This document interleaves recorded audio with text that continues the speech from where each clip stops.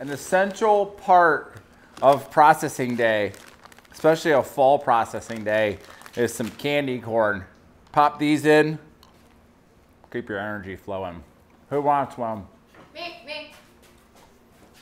Where if you should put one, it should go on this side. He always does this.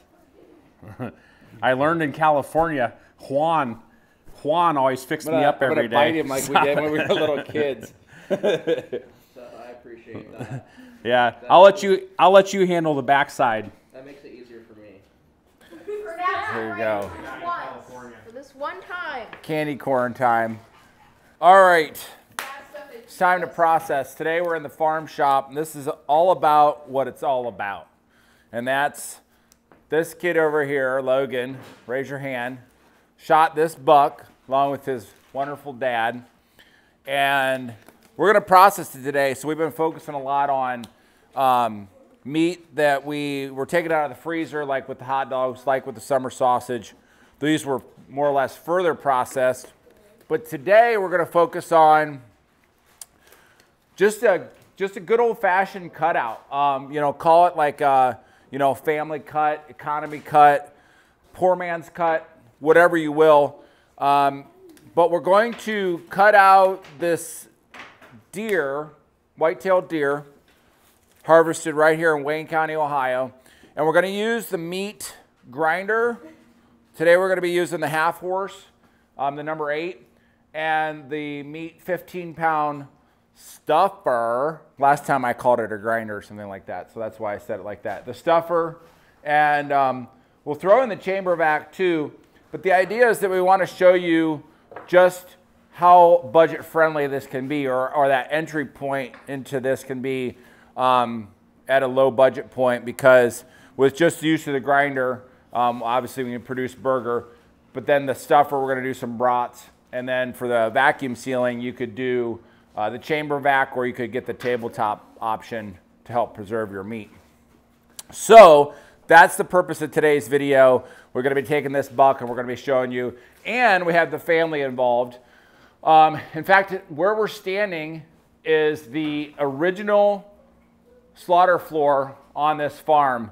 Built in the 1950s, this block building was where the animals were originally slaughtered before the new portion of our meat plant where it stands today was built. So it's a great area. We know a lot of you folks will be doing this stuff in a garage, in a farm. Beautiful, gorgeous fall day. Temperatures are just right for this. Got the kids involved because these guys are fantastic at deboning meat. They help us out in the meat shop all the time. And so that's going to be a big help today. But it's just about having fun, getting everybody involved. We've got a smoker fired up. We're going to throw some seasoning on some of this as we're cutting it up. Chop away. Let's talk a little bit about this shot. Logan has been practicing all summer long. This is why it's important to practice. Right behind the shoulder, we actually got the shot on film. But anyways, this deer went 40 yards. We didn't even have to follow a blood trail or look for a blood trail. We simply saw the deer's white belly laying in the woods. So great shot, Logan. This is why you practice. Also, always tag your carcass. ODNR will appreciate this. Upon retrieving the animal, fill out your tag, and then make sure you check it in. So first thing we're going to do to get started is remove the tag. This deer's been hanging for what, a little over a week, Seth? 9 days. 9 days. We dry aged in our cooler. Now, obviously, we have the luxury. We have a 35-degree cooler that you see on the films all the time. It certainly is a huge blessing. We've talked a little bit about this step, how important we feel it is. We have guys that talk about doing it with a hide on versus the hide off. We always do it with the hide off.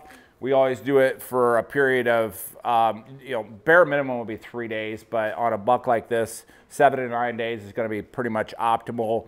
And then, you know, as far as options, if you don't obviously have a walk-in cooler, there are some various things that we've heard about. We haven't experienced themselves. One would be CoolBot, which takes a window air conditioning unit and converts it somehow digitally. You might check that out. I think it's store@cold.com. Not in any way endorsed or sponsored by those folks, but we've heard about it. And we understand that this step being so important to us, we want to maybe help you find some options to do it. Or like today, I mean, it's going to be about 60 today, but obviously we're in the coolness of the shop. It's been 35, 36 at night, so you certainly can use temperature, you know, your outdoor temperature at the right time of the year. This deer could have hung in this shop and been just fine the last few days. It's been that cool. Yep. One question people might ask is, what does this carcass weigh? Logan was anxious to get it across the scale the day we skinned it, 129 pounds. So that's what it weighed going into the cooler, and we'll see how much meat we end up with.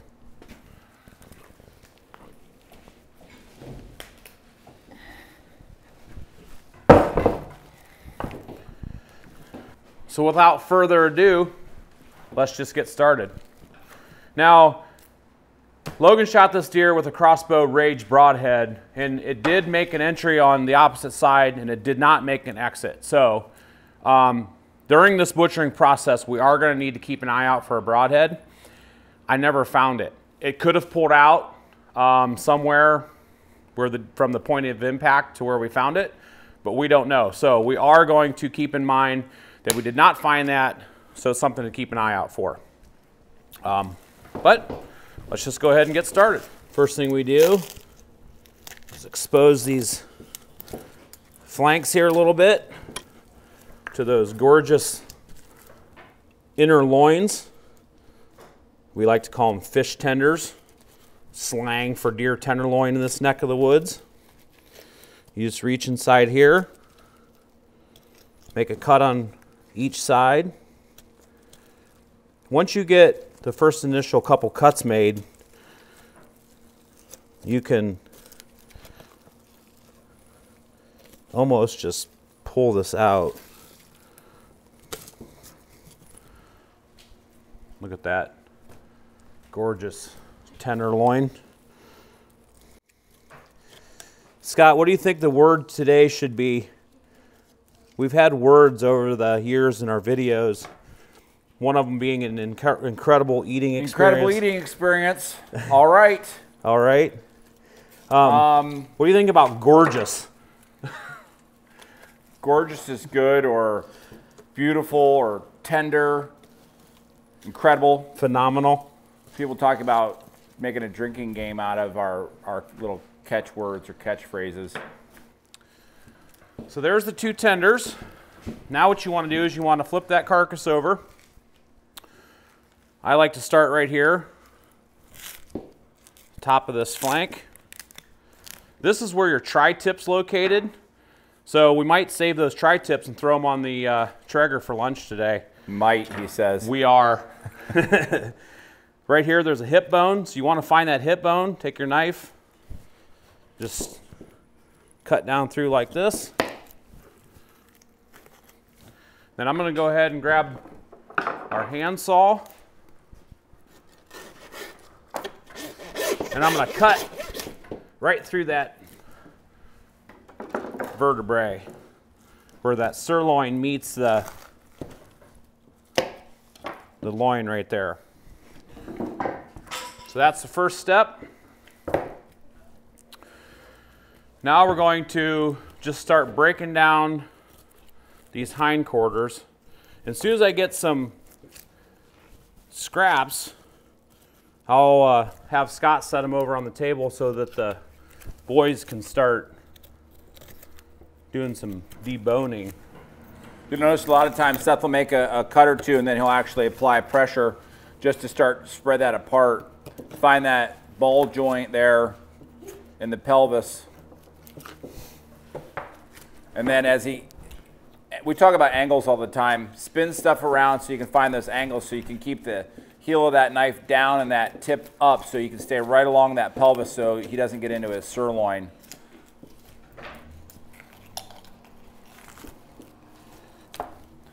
It's apparent just with one, look at this muscle that this deer is going to be perfectly aged and tender and incredible tasting.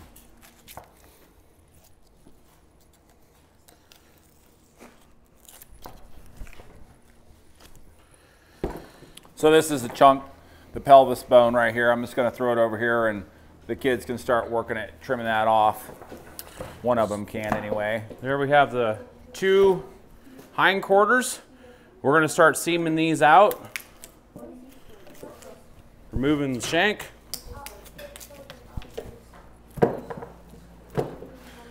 Cuts like this, we just, people talk about soup stock and things like that. Yeah, you can certainly do that, but we're just going to take the meat from the bone and grind the meat in a hamburger, give the bone to the dog, or make some stock. So with this round portion, what we're going to do is we're just going to seam it out, and we're going to save some roasts, and we're going to cut some jerky. Removing that femur bone.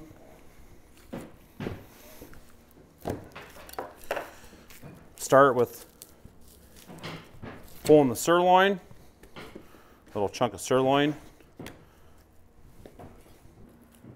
So growing up, our mom was telling us how that when we were kids, our dad would shoot a deer and he would take it to the butcher and he would often just kind of get like a standard cut, and he wasn't able to really, I guess, change the cutting style a whole lot. So he got a lot of steaks and got a lot of roasts, and as kids we didn't really eat the steaks, so she would find herself taking and getting the her household mixer, I think it attached to like her KitchenAid, and she would be in the kitchen trying to grind this stuff up into hamburger.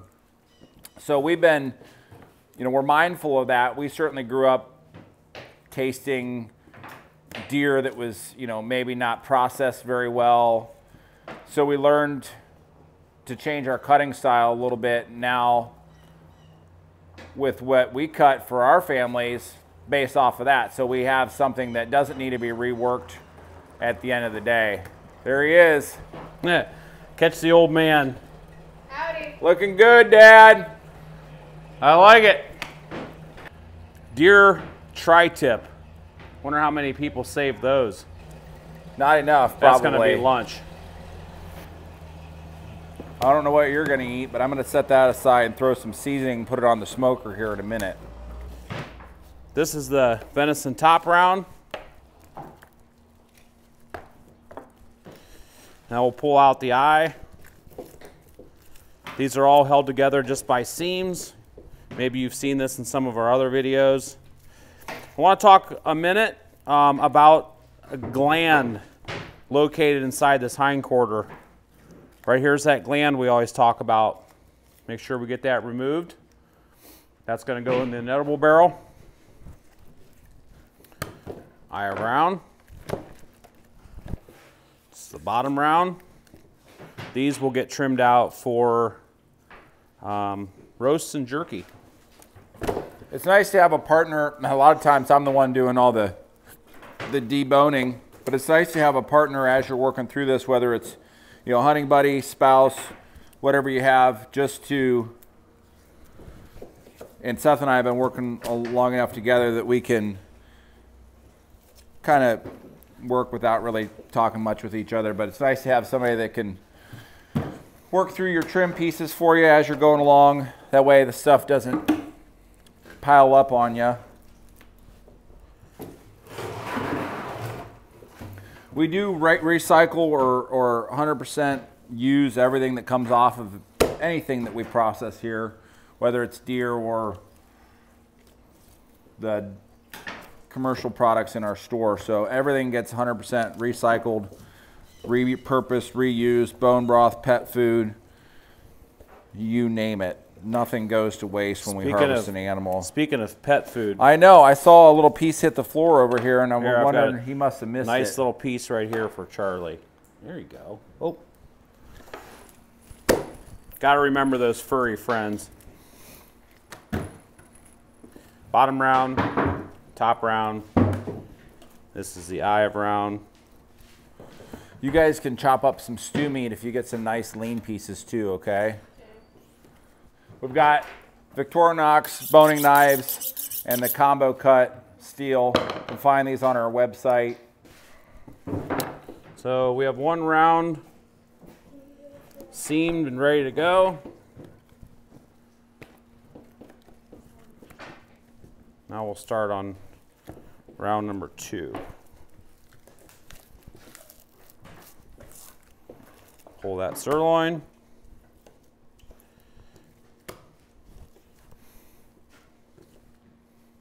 You want to denude the tenders? Yeah, I wondered if you wanted me to do that. By denude, he just means that I'm going to take the silver. I didn't mean take your clothes off. Nobody wants to see that. It's a little bit cold for that today. We can just take and trim the little bit of silver skin and connective tissues off of these.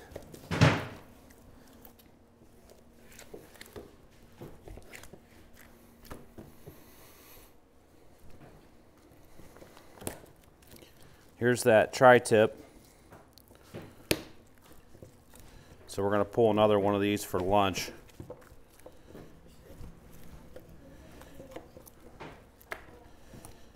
Not a lot there, but guaranteed to be fantastic.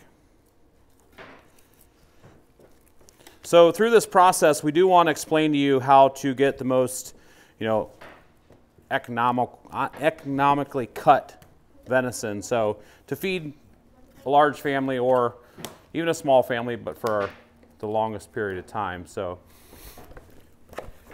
just keep in mind that's kind of the approach we're going with.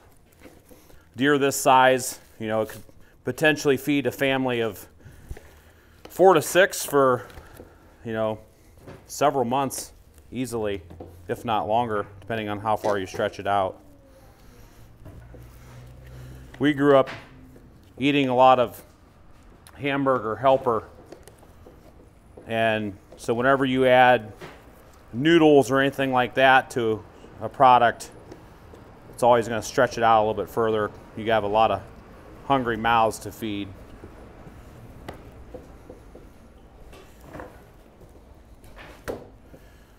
This is where we're going to do our fillet like a fish method. So just get your fingers on, start your knife flat. Well, that didn't go as planned. Maybe I'll try this side. There we go. And just peel that outside off like that. There's another bottom round. We've got some pork fat today.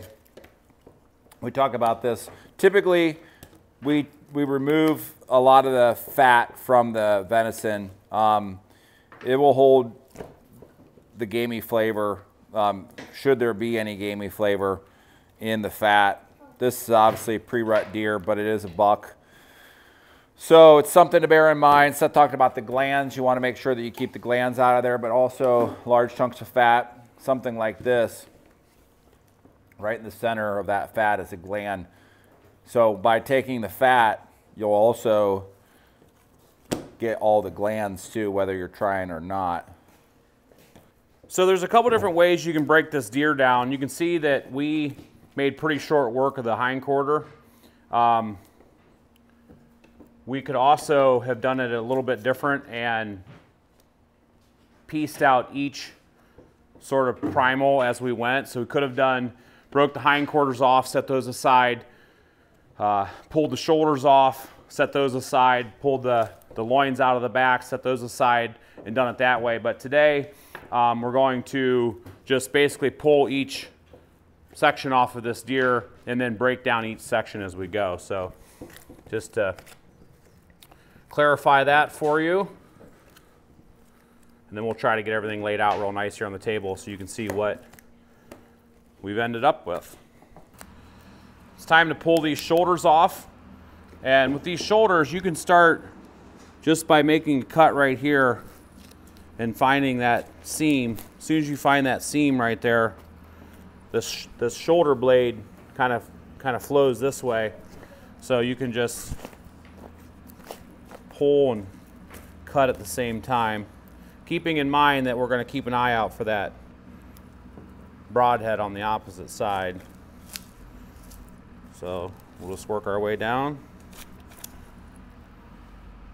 There's one shoulder. Flip it over. Same thing on this side.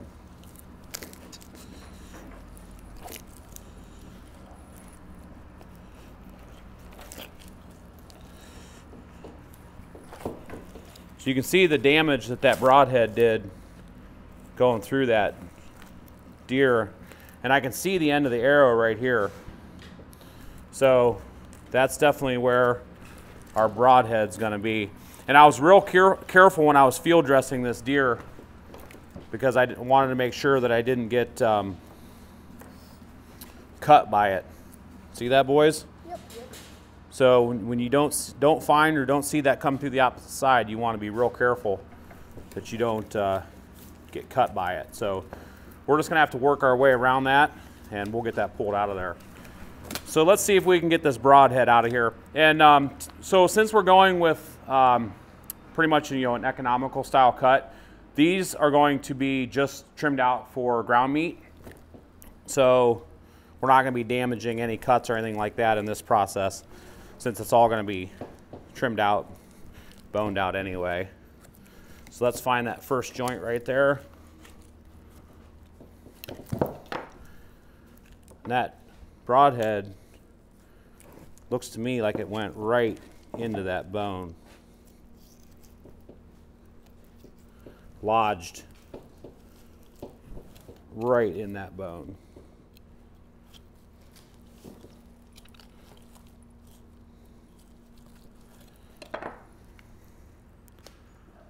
So you can see it's the power of a rage. It's stuck right in there. Hey, can you give me a pair of pliers? I want to see if I can pull this out. Unless you want to, Logan, do you want to save this and we'll boil it down with that broadhead in there? You want to try to pull it out? Might have to screw it, I'm sure. Might have to just wiggle it up and down. Yeah, that one's, let's just leave it. All right, I think what we'll do is we will, maybe we'll boil this down, Logan. And then you can save it with that rage stuck right in there. What do you think? Okay. For all your surgical or dentistry needs, please call Scott Perkins at the Bearded Butcher. I'm gonna give the rest of that to you. Patient did not survive. So whenever we have a shot like this, you always have to be cautious of all the hemorrhaging and things like that. So typically with this, it depends. You just have to try to follow that. It's going to kind of resemble bloody snot, but you don't have to throw all the muscle away. A lot of times it just finds its way through the connective tissues along or between the muscle. So with a little bit of extra work, you can typically work through it. And obviously bow kills are much easier than rifle or shotgun, because typically you have one shot and it's a little bit easier to kind of clean up the wound and salvage your good stuff. Right here, located in the front of the shoulder, you can see the shank here. That's what it looked like before I cut it apart. Is another gland. You can see this gland right here. What are you thinking about flat irons? We can save them. See what they look like. Mention this in other videos, but make sure you get that gland removed. Nobody wants to eat that.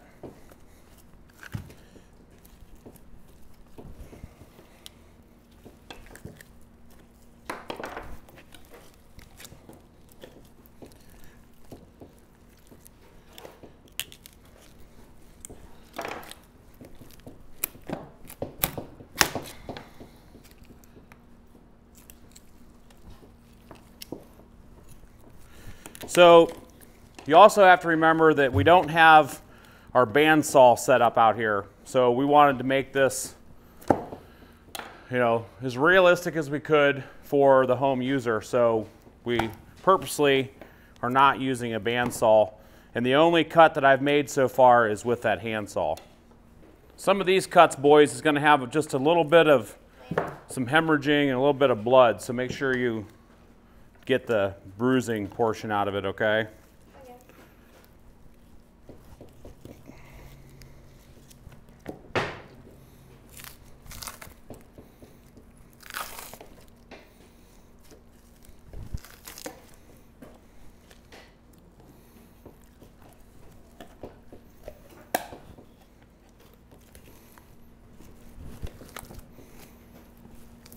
There's the mock tender on a deer. make some nice stew meat or something like that. This is the flat iron.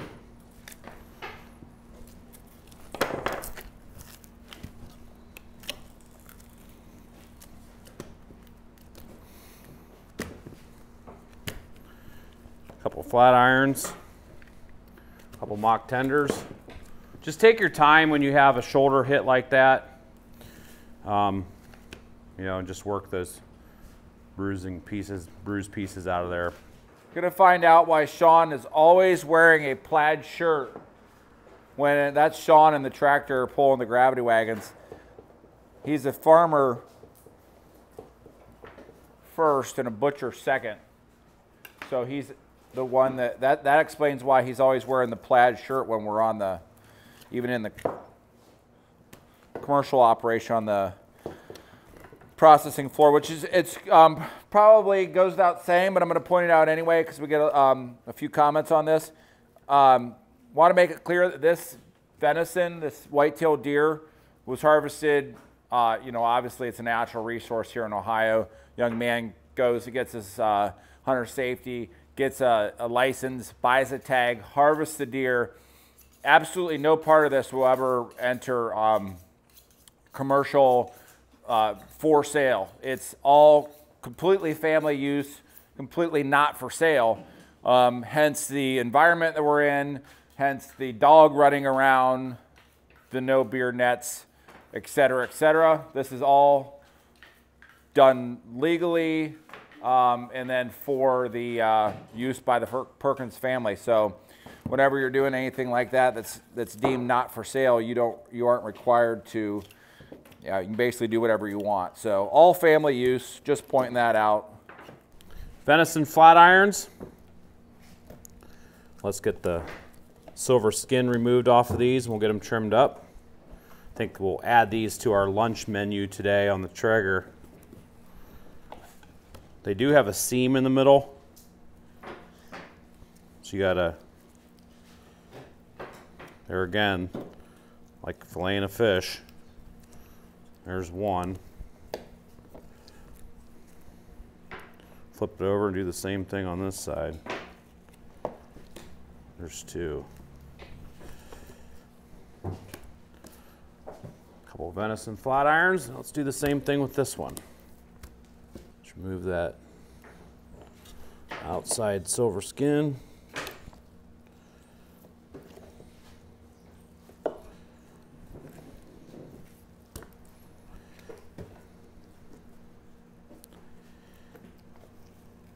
Top. That. Purdy. Just take your time, no rush. When we've said this before, but in our videos, we're certainly not going for speed. Slow is smooth, smooth is fast. We could turn it up and go for speed, but we'd rather. I think 54. 54 yeah. is the number of deer that we've processed in one day. Now, obviously, that's with about a 7-person crew, but in our commercial days when we were doing all the processing, we did 54 deer carcass to, you know, cut out, process 54 in one day. I think it was a pretty long day, but we did it. Charlie, oh, Charlie doesn't know which way to turn. He's got so many choices. Just goes to show you that nothing's going to go to waste on this deer. All right, it's time to pull those beloved loins. So let's just get started. I'm going to show you how to pull those. That's it. Beloved. Beloved. Beloved. Beloved's the word. So what I'm going to said it 3 times to get you rolling if you're following along. So right up here on the top of this back, I'm just going to score through this meat all the way down here. And what that's going to do, that's going to allow me to start cutting these back straps out. You can do this hanging in the air too. But you want to take your knife and you want to find those rib bones. And you want to cut down just like this.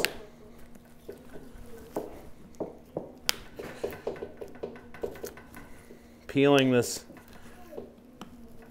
loin out. Some people don't like when you call them back straps. I know we've called them back straps, we've called them loins, we've called them chops. Whatever you want to call it, this is how you pull it. So just following that all the way down to the back, you'll hit that vertebrae. Once you do that, you can see that vertebrae is going to run right here. So I'm going to take my knife, I'm going to start it right along, and you have to be on the correct side. So I don't want to be on this side yet. I want to be on the top side. And I want to move my knife all the way down along this back. Clear down here to the neck. Now, that loin is going to pretty much just pull right out of there. That's about where it ends, right there at the neck. No reason to go any further than that. So there's one. We'll get that set to the side. Now we're going to flip it over, and we'll start the same thing on this side. So just start right here, scoring down through that fat. Now what I can do is just take my knife, making sure I don't cut into that meat. Right here is the bone. Take the tip of your knife, find the rib bones right here. Use a little bit of downward pressure, just like this. Cutting all the way down. See how I'm using my knife like this, but I'm also using my wrist to make those movements needed to navigate around those bones. So once I get that done, then what I want to do is I want to start on this side of the vertebrae now. Just cut down through here like this. Once you get that started to come out, it'll basically just fall out of there. There's the second one. So we'll set those to the side. Now the rest of this deer, you can, however you want to do this, there's a little bit of fat we're going to get rid of. You can cut these ribs off. You can save the ribs. You can take the neck. Maybe you want to grab your handsaw, cut this neck off of here. Maybe you want to make a couple venison neck roasts. Today, what we're going to do is we're going to turn that into ground meat. So Scott's going to continue to work on that. And then as far as the rest of this goes, we're not going to save any ribs for smoking or anything like that today, because remember, we are trying to get as much ground meat as possible. So the ribs, we're simply just going to, quite frankly, trim out. I've not been ever super impressed by deer ribs. Have you, Seth? No. I know somebody out there's got some incredible way of cooking them, but personally, the ground meats go so much further and are consumed so much more frequently than ribs. That's where a lot of that, more fat's located anyway. So, and that we all know that venison fat's not that desirable to eat. So, there's the meat off those ribs.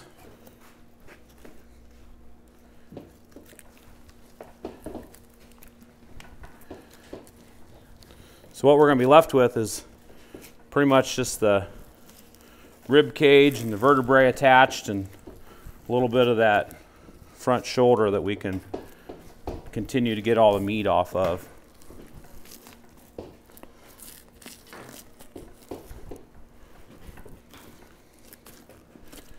There's where that shot went through.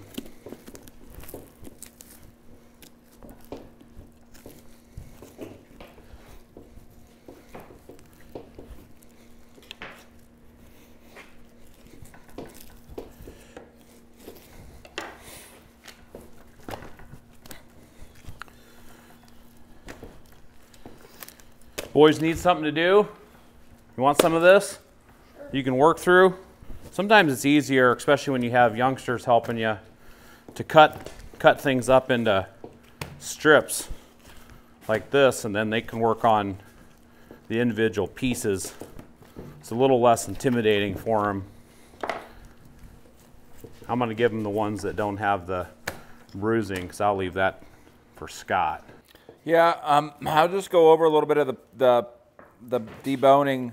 We get questions regarding what's okay in terms of like connective tissues, et cetera, what's okay, what's not okay, silver skin, whatever.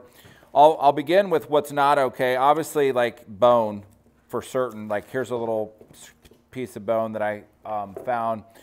Even when you're boning very close to the bone, so in other words, your knife might nick a piece of bone. It sometimes can shave it off. And then next would be like these yellow cords, really only found in the neck, but you simply will not enjoy or appreciate that in the ground, whatever it is.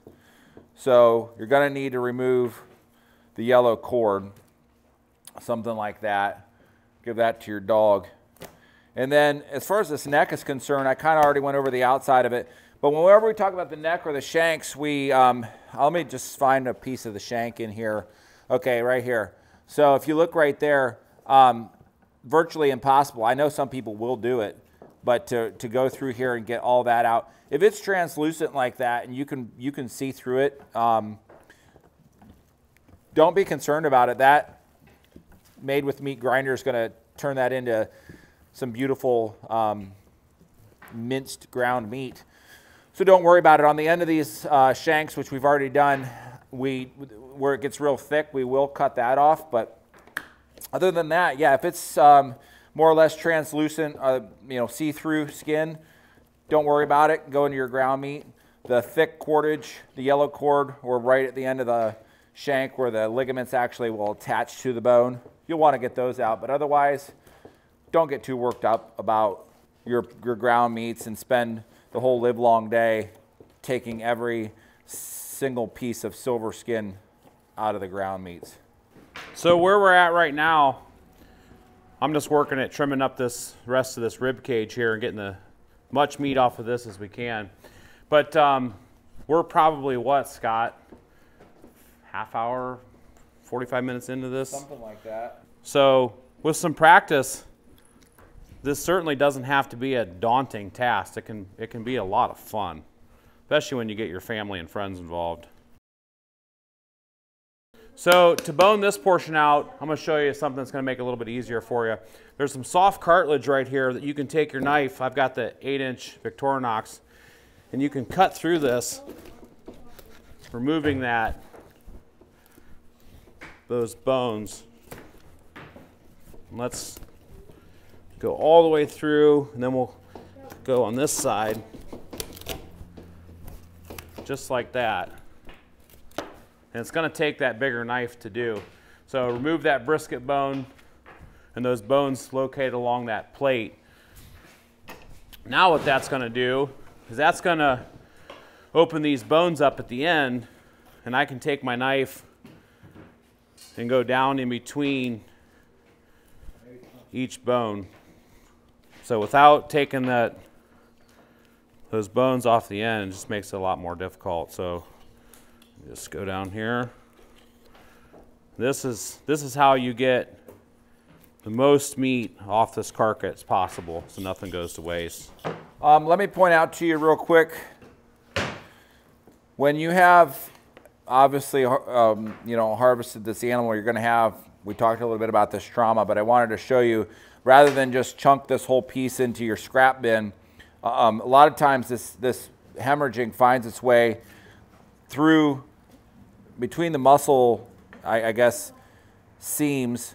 So what you can do is you can get it where it's sort of exposed like so, and you can take your knife and you can work at just taking basically as deep as the blood is.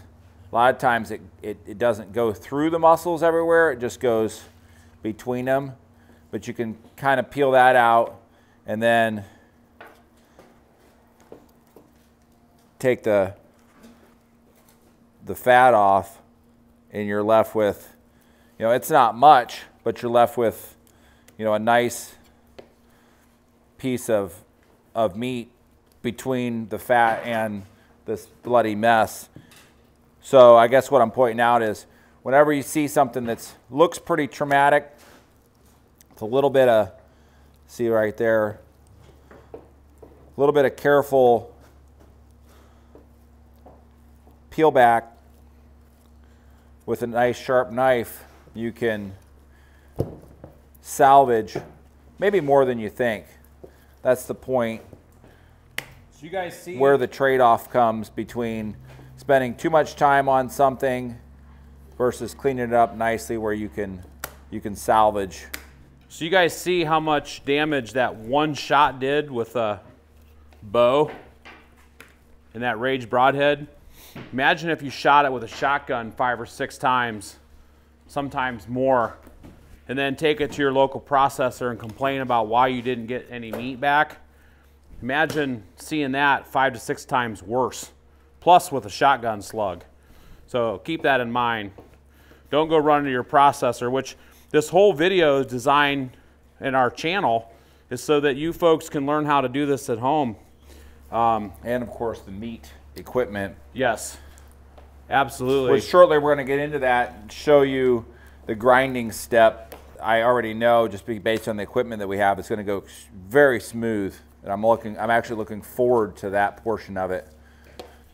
This part of the process is more of, you know, the harder physical labor, a little bit daunting, can be a little stressful figuring out where all the muscle seams are, and et cetera. But when you bust out that meat equipment and you start getting into your grinding and, you know, making some sausage, and we've got the grill fired up outside, that's when things get fun. Not to mention that, what's the word? What forgot today's catchphrase. What are we going with? We said so many. Beloved. That beloved Bearded Butcher Blend seasoning. Ooh, I like it. I've added another B. We added a B. Beloved Bearded Butcher Blend. Well, I've pretty well got this wrapped up, guys. What do you think? I think so. So, if I was walking through the backcountry and I saw this and I knew somebody butchered it, quartered it out, I'd say, man, those guys did a pretty good job. Think Charlie will be able to eat that? Charlie times 10. It's time to get started on the loins. Of course, we've pulled out 2. So we're just going to go ahead and get started on the first one. Use the tip of your knife. You may have seen this in some of our other videos. Once you get that started, you can do a lot of it by hand, like a lot of the things on this animals when you're processing. So you can see, I'm just going to pull that out of there like that. So there's one. Now let's prep the other one, and then we will get that silver skin removed.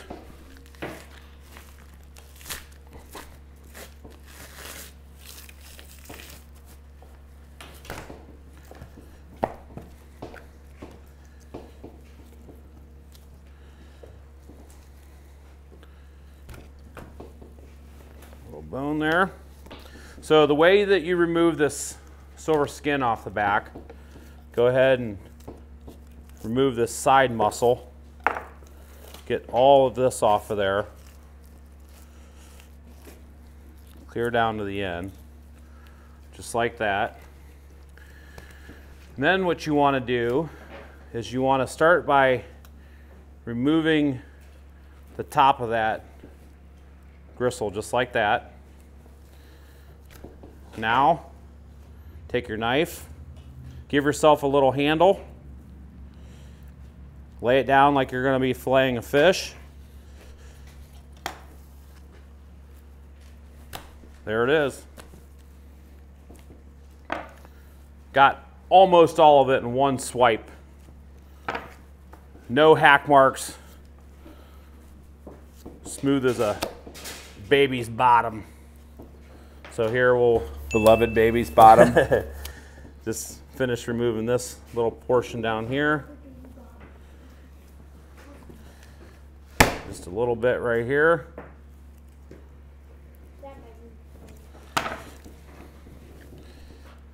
There's one. Logan, how do you want your chops cut? Do you want them butterfly? Do you want them just cut into individual steaks? What are you thinking? What would be best?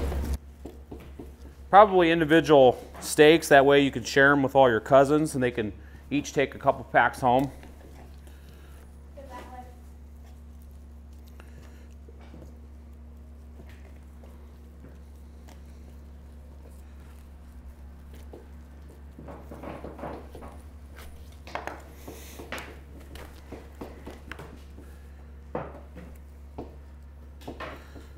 So talking about, you know, poor man's cut on venison, who doesn't love a good steak? So we certainly wouldn't grind the chops. Feel like that'd be a crime, that'd be a sin. Some people, they don't like steak. They don't like the taste of, you know, just eating a deer chop. So maybe they would grind these into hamburger. If that's what you want to do, you know, knock yourself out. But today, you've seen it in our other videos, a couple different ways we could do it. We could butterfly these. We could, you know, leave them as roasts, butterfly them open, fill them with things, roll them and tie them, whatever. But today, per Logan's request, we're going to cut them about 1 inch thick into some real nice, usable size portions of venison chops. So tender. Hey, Logan, come here once. Oh, this is the part where you eat a raw deer chop, Logan. Ready for your rite of passage into manhood? So, what I want you to do, Logan, see those? Yeah. I want you to use my knife, and I'm going to teach you how to cut them. So you come over here, grab my knife, okay?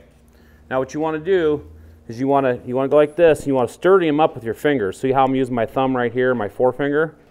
And then just cut down through there like that, and then stack them over here, okay? How thick? However thick you want them. It's your deer, fella. You can cut them however you'd like. There you go. See if you can make one swipe down through there. There you go. I think I've found my replacement. Good job, Logan. It's time for a little overview of what we've accomplished so far. Let's start with the cuts. So we saved most of our hind quarter cuts. Sirloins, those round tip roasts, those are by far our favorite roasts. We have the 2 tri-tips, top round, bottom round, eye of round. Those are going to be cut into jerky, which we can do that here in a little bit. Those inner loins, venison flat irons, and then we have all of those beautiful venison chops, some stew meat, and then we have our grinding. So thinking about this from that, you know, kind of that poor man's approach, we're going to try to stretch this as far as we possibly can. Our goal was to produce as many grindings as possible. We're going to be in the ballpark of close to 40 pounds of trimming so far to make into ground meat, hamburgers, some bratwursts, things like that. And we've yet to add our pork fat to it. So we're going to add about 10% pork fat. That's going to increase our volume there. Overall on the table, we're looking at close to 70 pounds of meat so far. So remember, this deer carcass weighed 129. It now produced all boneless, nearly 70 pounds of meat. So that's something to keep in mind. That's what you should be able to achieve off of a deer that size. So from this point, Scott's going to cook some lunch. We're going to throw some of these items on the grill, and then we're going to set up the meat grinder, and we're going to set up the meat stuffer. We're going to show you how to make some brats. We're going to grind some burgers. Stay tuned. Yeah, so we couldn't go any further without next 2 pieces of the components to this, which are going to be our Bearded Butcher Blend seasoning And then, of course, the meat equipment, because we're going to be using the grinder, the stuffer, and then the vacuum sealer. Should be noted, we've got the 6-pack, original black Chipotle, Cajun Hollywood hot. You know, right now, I guess I'll give the kids the choice what seasoning. Probably going to choose black. Black. Definitely. On the stuff that we're going to throw on for lunch. This is really where the fun begins.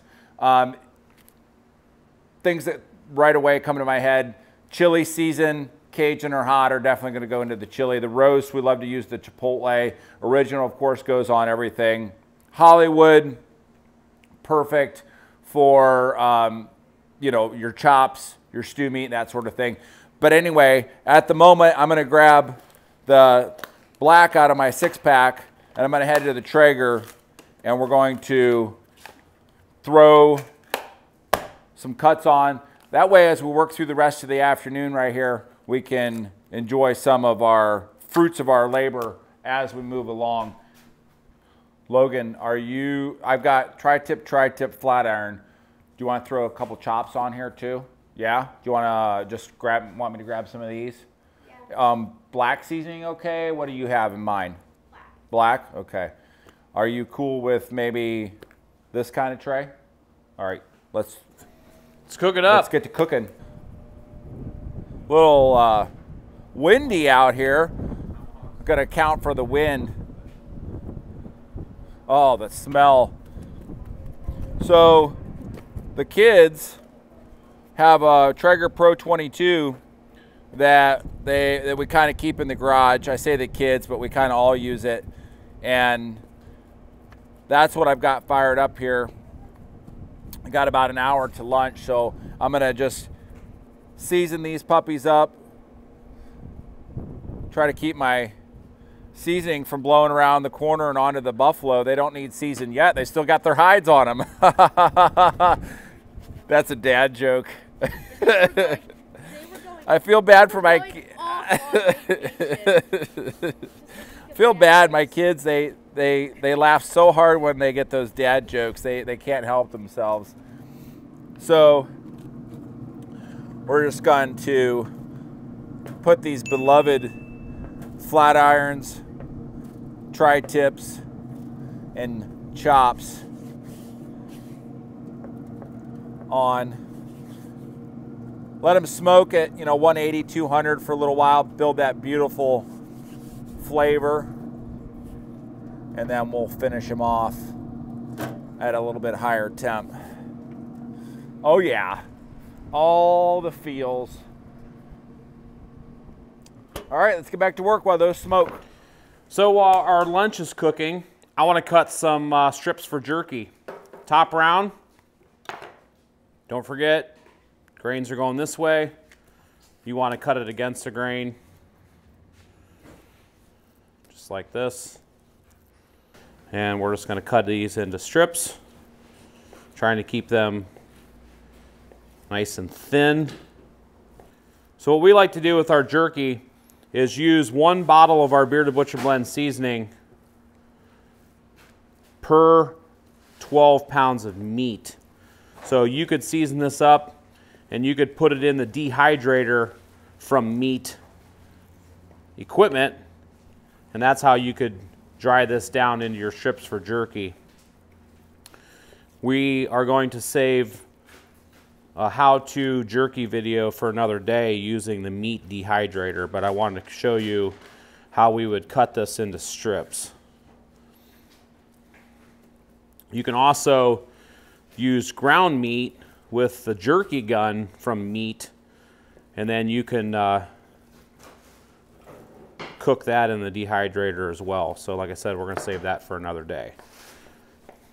So just continuing to cut this into these nice strips. So there's 1 top round. This is why it's important to have a sharp knife. You're not going to be able to achieve the same consistency with a dull blade. It's just all there is to it.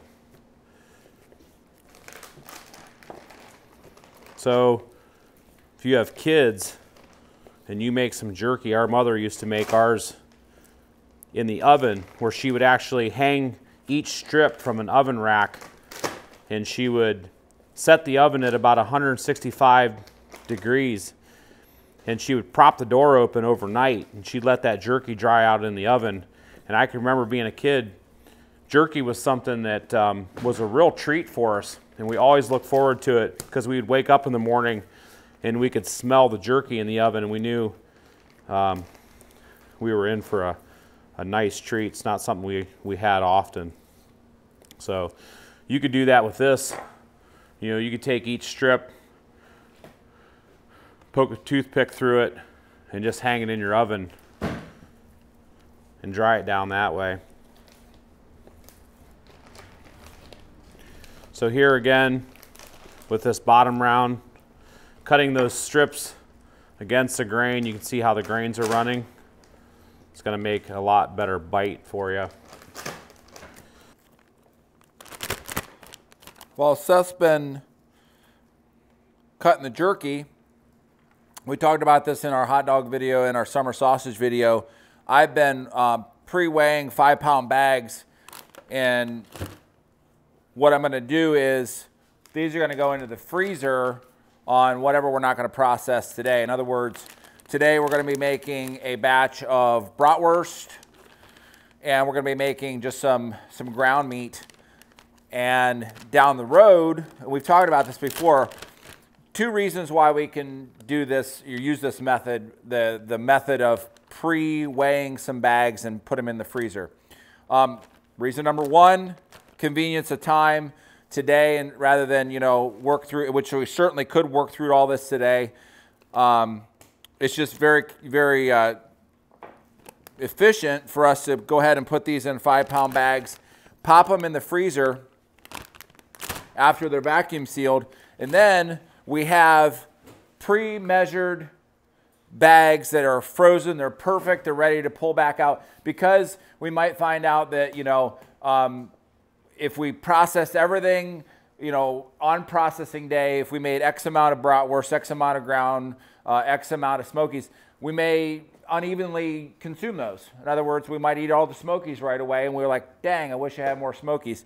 Well, when you only do, you know, a certain portion on processing day, you can pull out a chunk further down the road and do it then. So very nice way to do things is just to pre-weigh 5-pound bags and get it set aside, go on with your day.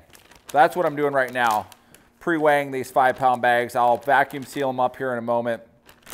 They're going to be beautiful. They're going to be perfect for the freezer. I'm chunking up some pork fat.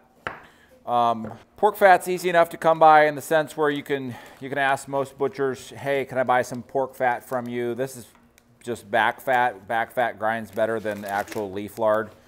And alternatively, if you don't have a butcher, you don't want to go to the butcher, you just go in and get the fattiest cut of pork that you can find. Typically, that's going to be like a butt roast, a boneless butt roast or something like that, and use that. But yeah, this or if you butcher your pigs, save the fat. I'm just chunking this up so we can put it in with our grindings. While Scott's doing that, I'm working on getting some of these items into vacuum seal bags, and then we'll get them sealed up with the meat vacuum sealer so that they can go into the freezer for later use. So with these chops, what I'm going to do is I'll probably just layer, maybe we'll do like 8 per pack. So if you think about a large family with the size of these, that'd probably be about the right amount. Just pack them according to the size of your family. If you think you're going to use less, pack less. If you think you're going to use more, do that. And then these bags are real nice because you can write what's in it. You can mark whether it's beef, pork, elk, deer, sausage. Then you can also put the date right on there. So it's a very handy bag. You talk about, you know, a way to preserve your product. You really wouldn't want to go through all this work just to find out a year later that you know, all of your items were in the bottom of the freezer and they were freezer burnt. So just take the extra step, you know, make that investment with a vacuum chamber sealer or the just a regular vac sealer from meat, because in the long run, it's going to save you money because you're not going to be throwing stuff away. We've pulled out the trimmings that we're going to grind up today, but these are the trimmings, which is really great because I have exactly 20 pounds in these 5-pound bags. And I'm just going to put them in my chamber vac. Obviously, you want to make sure that your vacuum bag is smooth across the board, so that and there's like a little piece of meat right here. You never want something like that right where your seal bar is. These are all things that we've learned from the commercial operation, or otherwise what will happen is it won't seal. So put that in there.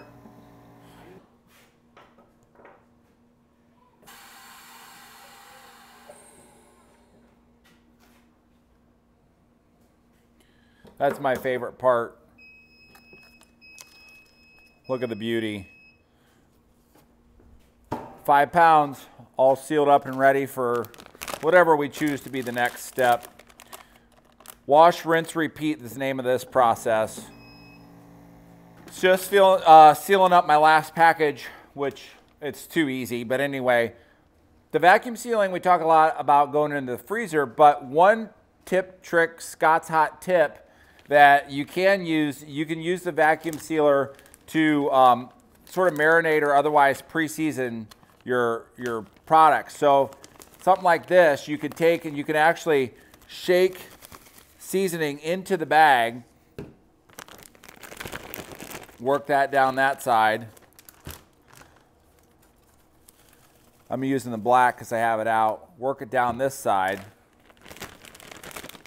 Then what will happen is once we put this into the sealer, and again, you want to be cautious that you don't get seasoning now that we put spice in there.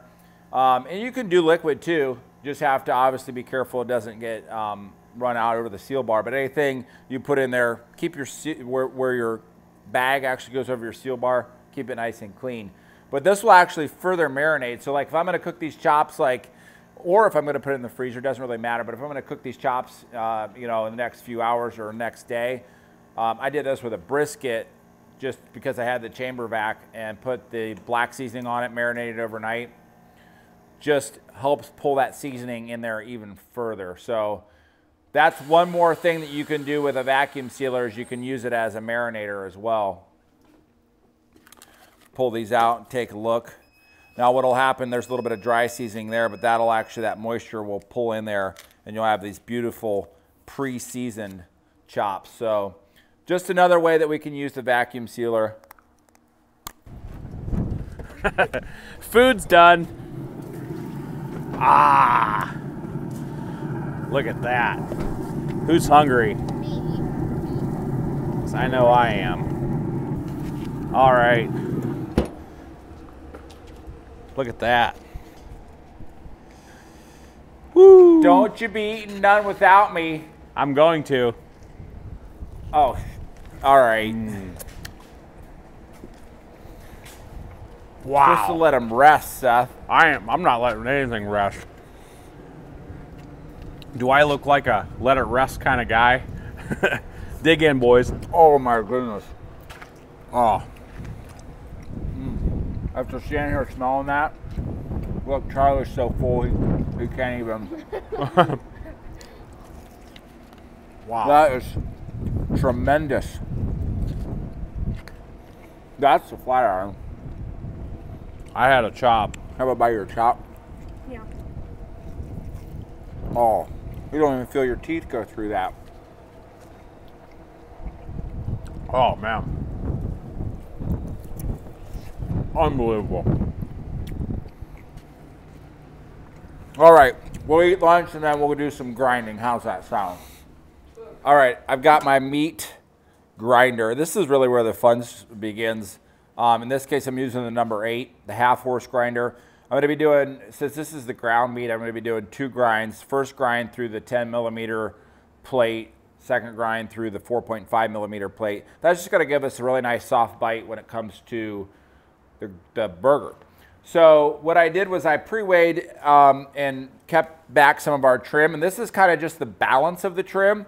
This is a total of about 8 to 9 pounds. So once again, don't like to start the grinders dry. I'm gonna go ahead and drop that into my grinder and flip her on, and here we go.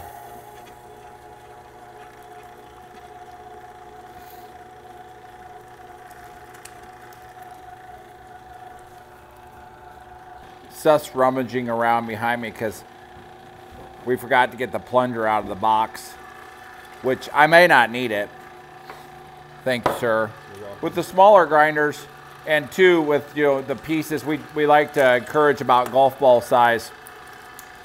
But with the smaller grinders, that's typically where you might need the 32. I barely ever touch the plunger, but in this case, you may need it. Just to help you get the stuff pushed through there because it's bigger chunks. So who wouldn't love a dry aged venison burger? We've added about 10 to 15% pork fat just to keep it nice and juicy.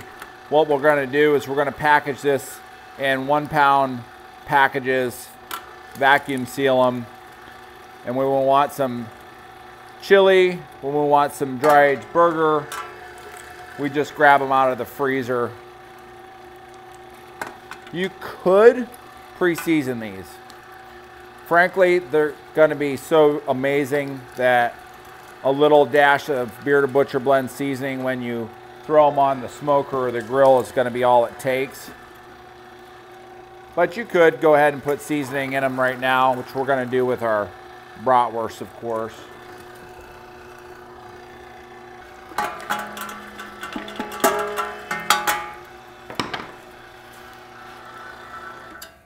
There you have it, grind one complete.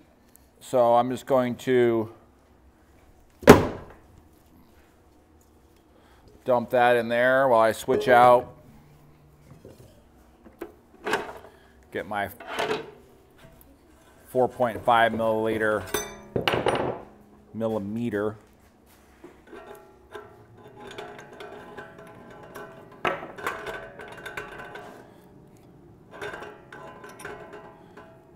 I used a little bit of fat to push that through there at the end.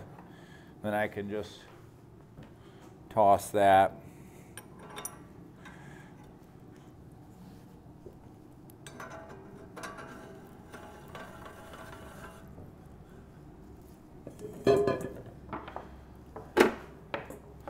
All right, I'm just going to blend this up a little bit by hand so that my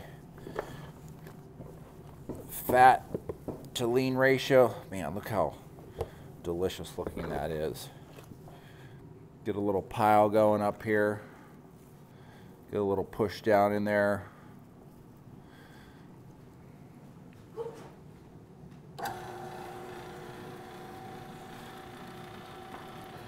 So think about this for a minute.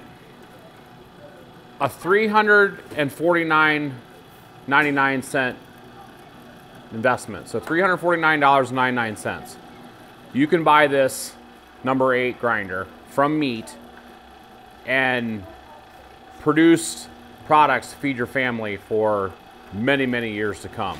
People think that, that's a lot of money, which it's an investment. You got to think of it that way. If you dropped your deer off at a processor, depending on what you had made, you may spend that in just one trip. So keep that in mind. There's that venison tri-tip. Hot off the grill. You trust me? It's brotherly love.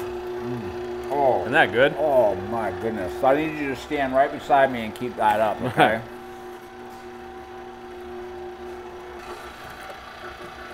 So since the grill's still hot, I'm gonna go ahead and make. Well, the grill's hot and we ran out of steak. I see no reason why we shouldn't just go ahead and grill up a couple burgers.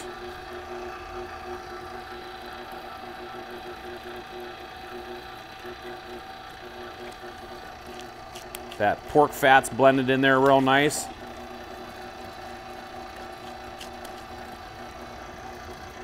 Logan, can you grab the black seasoning? Let's go to the grill.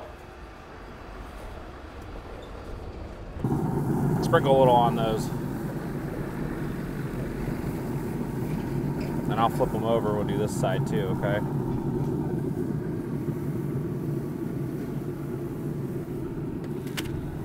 We'll test Uncle Scott and see how he did with his blend, okay? Check out the power of that Rage broadhead. It's lodged right into that bone.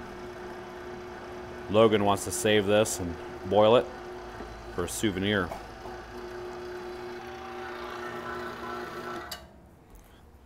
All right. All right. All right. There you have some beautiful packs of ground venison. Really doesn't look any different than ground beef. I put your. This is a job that in the shop that right here. I should take the camera from Spencer, and I should have him do this instead of myself, because I've done way too many of these Spencer is like a pro at packing burger. He would have this slipped into this bag. He's got 5 done already, Scott. You gotta hurry up. I will get it. I will get it. Just bear with me. Sometimes I have to just step back and let the professionals do it. Go in the bag. It's your home. Go in your home. Seriously, I think I'm gonna have to just trade places with you, Spencer. Okay, Scott. What button do I press? No buttons need to be pressed. You notice how I grabbed a pack of or a bite of steak there. Look, Seth's even. I'm setting him up for the win. He's got it ready for me already. I don't like being on this side of the camera. This is No. weird. This is way weird. Look! Oh my goodness! Oh my goodness! Oh, wow. I know Seth's got you shaped up, but I don't think it would have mattered. I kind of think that I'll stick with this job until the burger's done. Then I'll be happy to trade it back. I don't know, Scott, but I'm pretty sure you got fired from packing burger. I'm happy to give that job up. When do I get to give it up? When Seth formed that last package. Perfect. All right. All right. All right, there it is. There it is. Nice job, Spencer. Thank you. So we're getting ready to grind our bratwurst. I've got these bags weighed out. We've got 10 pounds of the trimmings, and I've got 2 pounds of pork fat for a total of 12 pounds. Now, the really great thing is you have 2 choices here with regard to your Bearded Butcher Blend seasoning. You can do 1 6-ounce shaker to do your 12 pounds of meat. So take a shaker out of a box, dump it in the 12 pounds of meat. Or if you buy the bucket, it's simply 1 scoop, which is a tablespoon, per pound of meat. So this is going to get a total of 12.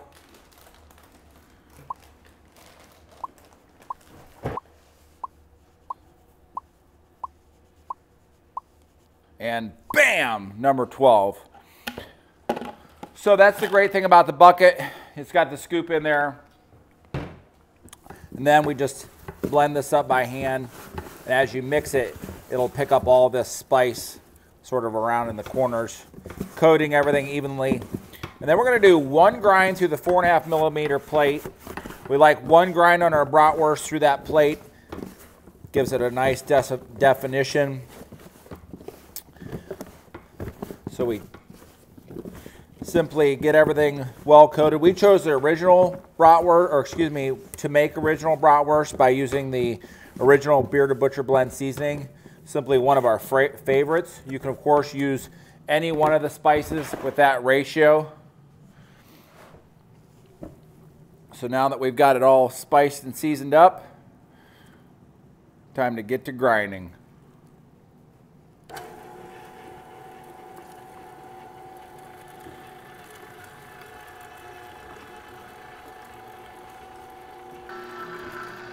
Okay, quick and easy.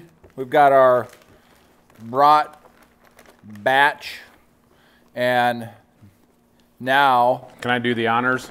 Please, we add the high temp cheese for the full effect. This is high temp cheddar. Pretty easy to find online. We like to add it at a ratio of 10%. Makes for one of our favorite products is our original Bearded Butcher Blend seasoning mixed with the high temp cheese mixed with our venison made into a brat. So we just fold that all in here. Get everything evenly spread out. Now, should point this out, if at any point you feel like you need to, you can add some cold water to the mixture. If it feels like it's too tight to stuff through the stuffer, just get a little bit of cold water, mix it in there. It'll kind of add enough moisture that you can get it through your stuffer. A lot of times we try it without adding any water just to see, but now that we have a nice ball formed, uh-oh, he's got more food for me. It's time for you to try a deer burger. This is one of the burgers that I just made. I'm not feeding you anymore. You can get it yourself. I'm just gonna go for the big guy right here. Big one. What does this have? Black seasoning? Yeah. Oh my gosh. That's, you pulled the switcheroo. Try this, boys. That's like a Gourmet. It's like a steakhouse burger. It's like a steak burger. Here you go, Spencer. Oh my goodness. I'll feed you. No, you, okay. right here. Wow. Holy moly. Isn't that good flavor? That might be one of the most impressive. That is incredible. Yeah. Wow. That's Some just more? burger with black seasoning. Imagine that loaded up with gooey cheese and a nice bun, and you've got onions piled on there, all that old man stuff, boys. So, I mean, here Put some of again, the barbecue sauce on we're there. talking about stretching a deer as far as you possibly can to feed a big family for the cheapest price. This is beyond economy. This is like this gourmet. This is gourmet. That's what I was gonna mention. You know, this is ground venison and producing an absolute gourmet product. So on a budget, but yet still amazing. So we decided that this did need a little bit of water even before we stuffed it. So it doesn't take much, just enough to add a little bit of, I guess for the lack of a better way of saying it, lubrication. So that way when you go to put it through that, just a tiny bit more there, bud.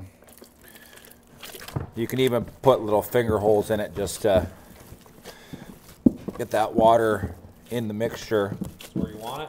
I like it. Okay. The smell. I'm just gonna make a big meatloaf here. See if I can pull this off. Nice. Look at that.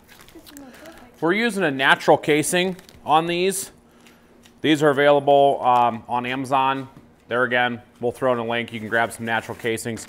You do want to soak your casings 30 to 40 minutes prior to using them. So this is a natural hog intestine.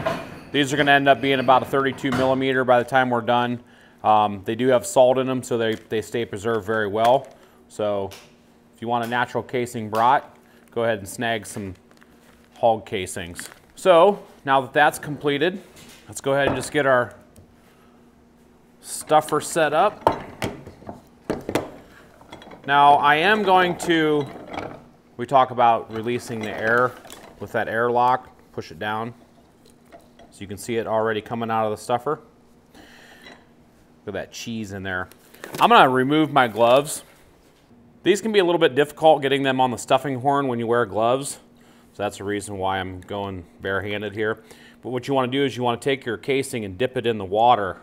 You want to fill these with some water or they will be an absolute nightmare trying to get them on the horn if you don't do that. So just go ahead and get them started. You can even take your water and help your casing on by running a little water up the casing like this. So once you get your casings all on there, I'm going to, see Scott's putting a little bit of water on our table, because that's going to help the sausage slide, because that's important. As you stuff these, you want them to be able to coil. I'm going to go ahead and bring our sausage inside this tube to the end of the casing before I get started. That way we don't fill the link up with a bunch of air. So bring it out to the end, pull your casing out. I'm going to go ahead and put a knot in the end of it. That'll keep your meat inside the casing. And then we'll just go ahead and get started filling them. So you want to fill them fairly tight, but without putting a hole in them. And you also want to be able to twist these. So we're going to link these today. So just go slow. There's no reason to hurry. We're not in a race here. So go ahead and just get them filled up. As soon as I get this strand done, I'll tie off the end, and then we'll twist them and fill some more. So now we'll tie this end. And there you have a whole nice long strand of link. So to twist them, we just want to start here, twist one way, start here, twist back, so on and so forth. And you can make these whatever size, you know, your brat bun is or whatever. So there you have a nice little strand of venison brats. So you just keep repeating this process until your stuffer's empty, and then fill it and make some more. Man, think about throwing a football party and putting some of these on the grill. Talk about a way to impress your friends.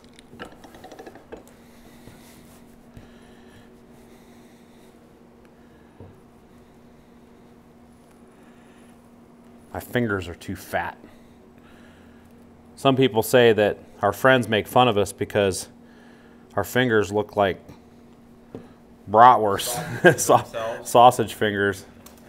When you twist these, you do want to take your forefinger and your thumb and press on them first, or you'll split them wide open. I can take over, bro, and you can keep going. I'll keep going. If you'll allow me. I'll allow you. Got a couple tight ones there for you. I don't know which way you went. I don't know if you went this way or that way. Just twist until they don't untwist on you. I guess I'll find out.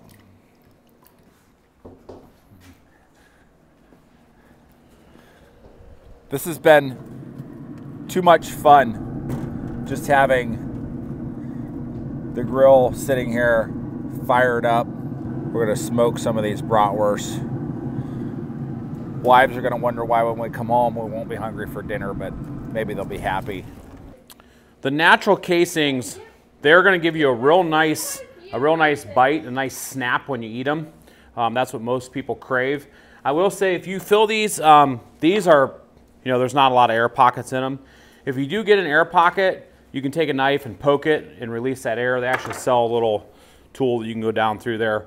But if they're like this and you don't see a lot of air in them, I personally wouldn't worry about them. I would just twist and go to town. Or you can coil. Yeah, you can coil them up Some like people that. just like to make a coil. Whatever. Whatever suits your fancy. These using natural casings, it can be a lot of fun.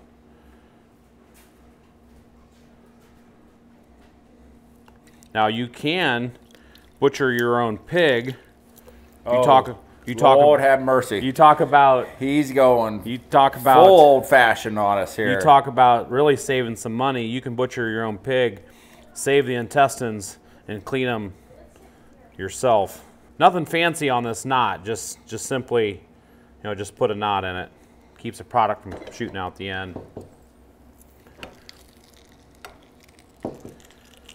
Takes a little bit of time learning how to properly fill the casings, but once you get it down pat, you'll get her. Something else that you don't want to forget, if you look over here at the stuffer, C-clamps. C-clamp them to your table. you won't regret it because the thing won't be jumping around on you. Crank away, son. You got it? Now here, don't ever let go of that handle when it's under pressure like that, because guess what's going to happen? The thing's going to fling around and it'll whap you right in the chin. But here's another tip. Get somebody, I know we have a 10-year-old Logan on the handle there, but get somebody to do the cranking for you, and then you can use 2 hands down here, and that makes it a lot easier. Thanks for doing the honors, Logan.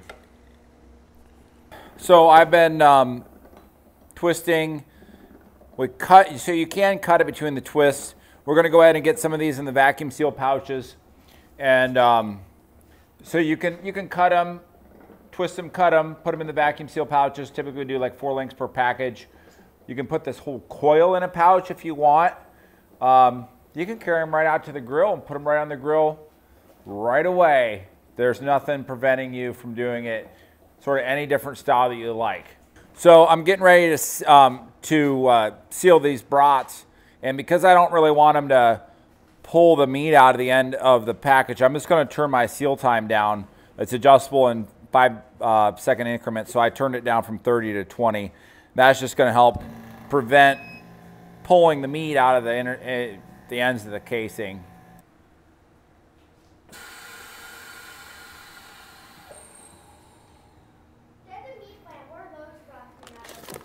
By turning the seal down a little bit, maybe just a tiny bit, but I did a nice job of keeping the product inside the casing.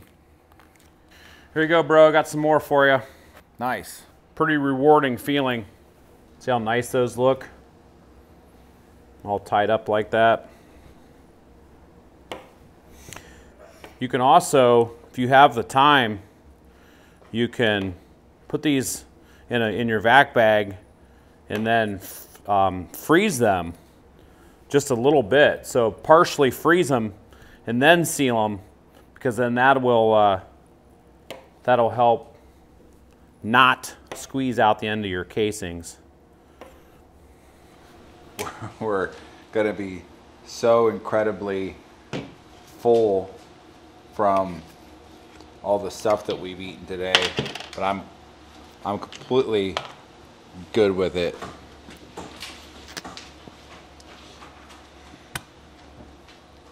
Load me up. Oh. Here we go. Cheers. Wait. Yeah. There you go.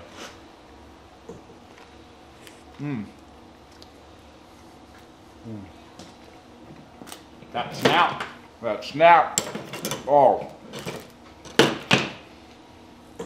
I've experienced some of the best eating today that I've had since the last time we did this. Look at that cheese. And you know what? Showing man shot the deer. We literally just finished making these, and now we're eating them.